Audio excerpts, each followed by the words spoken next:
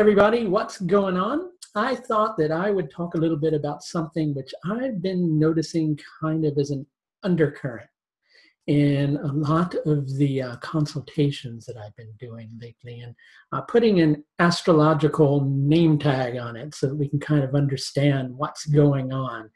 And that is a struggle that everybody seems to be having. So let's talk about that a little bit. You know, one of those things that we hear a lot in spiritual talk is the concept of you've got to follow your heart. And that sounds simple enough. Simpleton,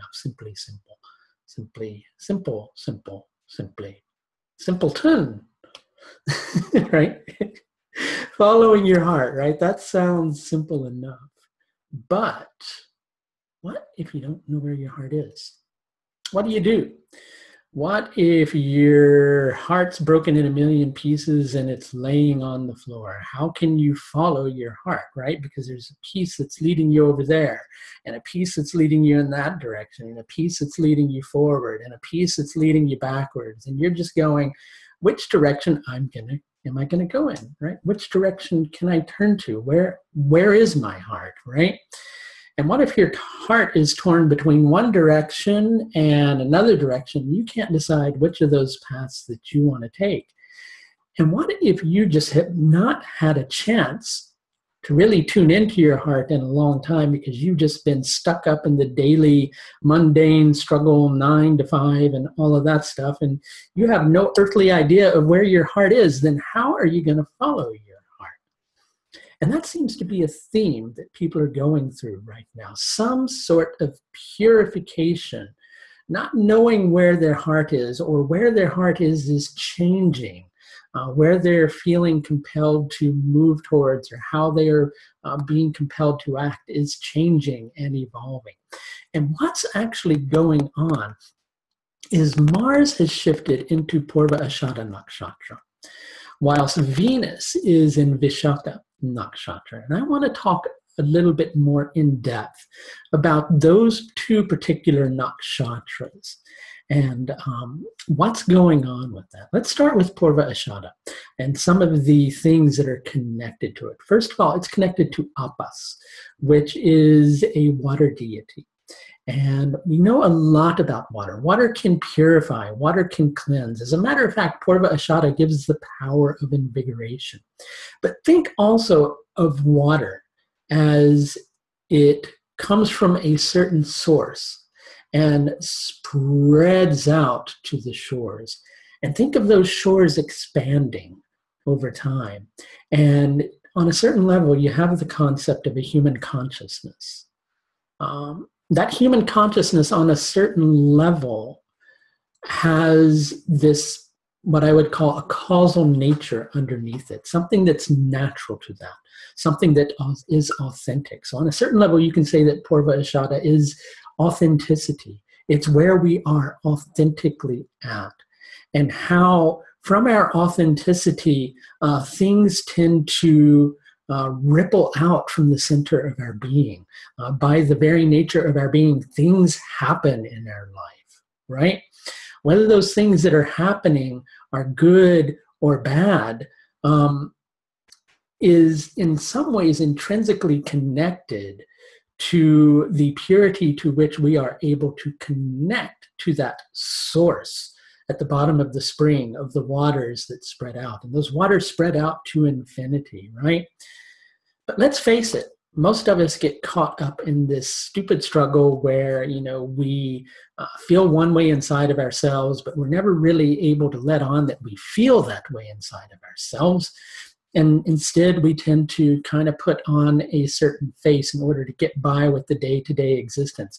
And then we forget where that source originates from, what that source is all about, right?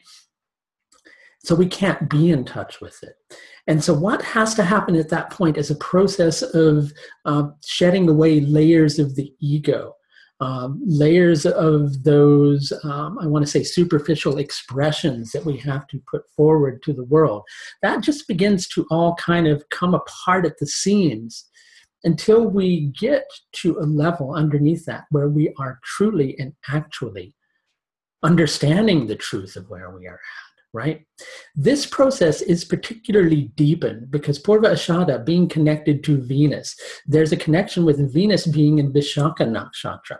And Vishakha Nakshatra, I often like using the analogy of a crucible, a melting pot, right? Where there is a very powerful purification process that's going on. As a matter of fact, Vishakha Nakshatra is connected to Indragni, which is a dual deity of Indra and Agni, right? Indra being the king of the gods. The king of the gods who attained his status by performing all these severe penances. And Agni being the god of fire, purification, warmth, support.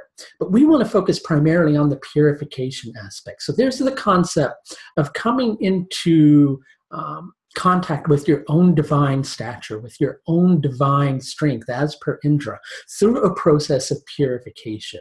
Vishakha Nakshatra gives the power to achieve many and various fruits. And what happens with that? Well, we try this thing, and we try that thing, and we try a lot of different things until we can figure out what is exactly right. So you have these two planets, right? Kind of involved with each other, mainly because Mars is in Purva Ashadha. And you've got Venus in Vishakha Nakshatra. So you've got this deep purification process that you're going through and likely facing a lot of opposition to the way that you're acting. Why? Because your ego is needing to kind of peel back a little bit so that you can understand your heart, because your heart's been kind of hidden to you for a decent amount of time. And so there's this process of purifying and going, you know, something is out of sync here, and I don't really know how I feel about this. Otherwise, I would take action, but I don't really know what action to take because I don't really know where my heart is. And that's a difficult thing.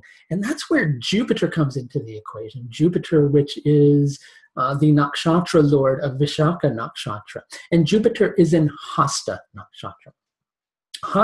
Hasta gives the power to gain what one is seeking and place it in one's hands. In short, the power of manifestation. But there's always a struggle that's involved with Hasta.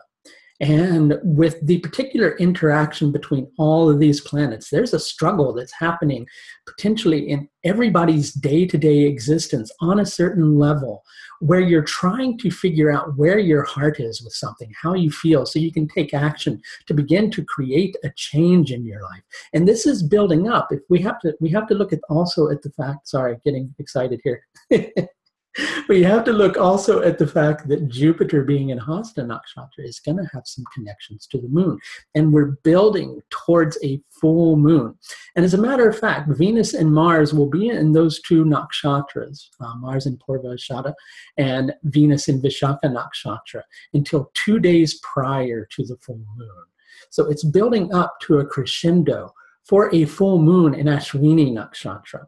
Ashwini Nakshatra about bringing quick, fast solutions, the power to reach things quickly, and to act in a dharmically way, to do what's right, because it's associated with the Ashwin Kumars, who throughout the mythology connected with the Ashwin Kumars, they were always wanting to act on dharma. And each of us are wanting to do the right thing, but we're not really sure what that right thing is. And this is building up. There's going to be some clarity that comes your way right about the full moon. And with that clarity, there's going to be a building sense of determination, because Mars in Purva Ashadha is going to shift into Uttara Ashadha. But the lesson with this is, you know, how hard are you going to push against the resistance, right? Do you really feel confident inside of yourself? Are you masking that confidence by bolstering your strength? Be careful of doing that, because then you're losing touch with your heart again. So keep the awareness open. That's what you need to do with that. Venus can help you with that, because Venus is going to shift into Anuradha Nakshatra, giving you a clearer perspective on the situation, helping to put things in perspective, helping you to see things with right judgment so that you're able to take the right actions. So this is going to be taking place in everybody's chart. in a completely different area of their life. And that is dependent upon where these planets are transiting in your particular chart, where certain things are located in your natal chart. And if you'd like an understanding of this process, well, I do offer a vast range of astrological services. And if you would like to schedule one of those with me, there is a link in the video or further down on the page, which will take you to my astrological services page. That's going to do it for this look at Mars in Purva Ashadha and Venus in Vishakha Nakshatra. This is going to last up until the 14th, and then we've got a full moon in Ashwini Nakshatra. More on that full moon in a few days. But until then, please do take the very best care of yourself. Bye now.